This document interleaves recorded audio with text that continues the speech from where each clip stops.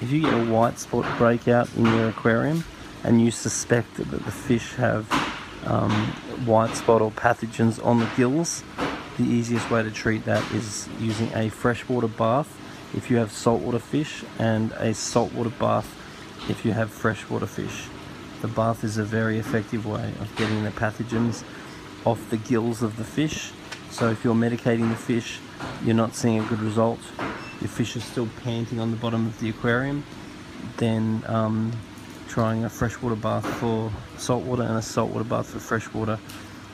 may well do the trick and give the fish the relief they need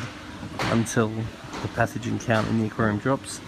and the immune system is returned and the fish get back to proper health.